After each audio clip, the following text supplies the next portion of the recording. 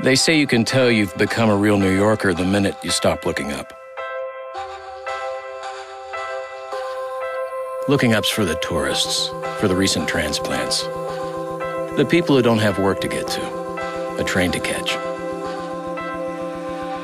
Looking up's for the dreamers, for children who haven't yet outgrown their surroundings, for anyone wide-eyed enough to believe New York still lives up to its namesake as someplace new. But we've heard a different story.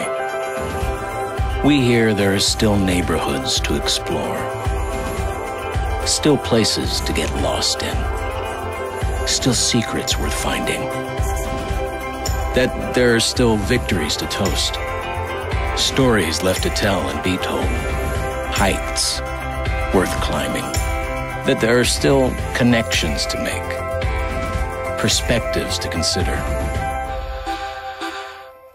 and celebrations to come. We've heard that there are plenty of reasons to keep looking up.